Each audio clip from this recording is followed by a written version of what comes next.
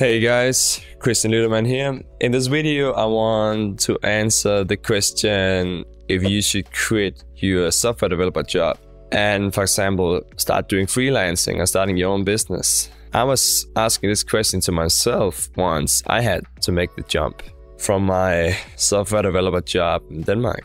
I know it's quite scary to go from all the security that could come with the job, especially in Europe or particularly in Denmark, where it comes with a lot of security to have a job. And the time we're in right now, we might looking to get into a recession, we might look for big layoffs. It doesn't seem as safe anymore, and I'll try to shed some light on this topic here in this video and help you making that decision.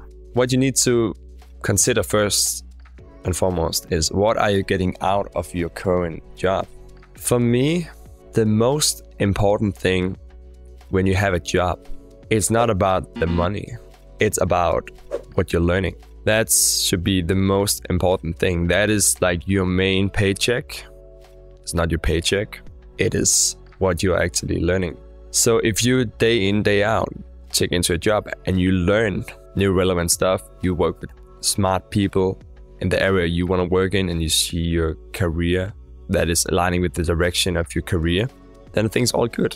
Then it's all worth it. But what I see in software development normally, and what I felt myself, that I would say within like 1.5 years, 2 years, then you're gonna hit a plateau and you're just gonna do more or less the same stuff. And you're not really gonna learn as much anymore. And as soon as you're not learning as much anymore, then you're wasting your time in a way. Because you are, per definition, if you are an employee, you're going to be paid less than the value you're delivering. Otherwise, the company wouldn't hire you in the first place. It's just how business works. They hire you to make money. If you're not learning, then you're just being paid less and you're wasting your time. So at that point, it's either time to find a job, or it's time, maybe if you have built up, I've made a bunch of videos about my own transition to being a freelancer.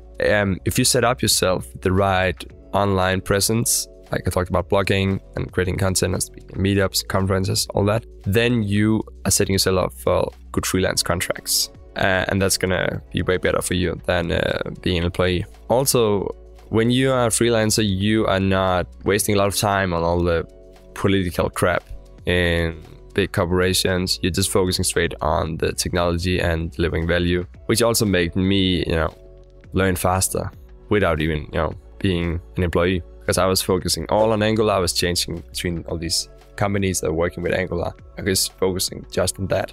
Ask yourself, am I learning enough? Am I getting the real benefits? I'm looking for this company. And if not, yeah, it's time to look into other opportunities. It could be freelancing, it could be also, maybe you want to join a startup.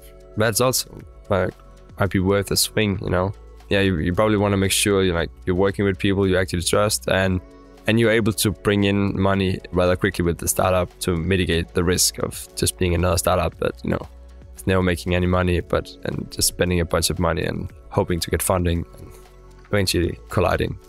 If you like this video, make sure to give it a like and subscribe for more videos like this.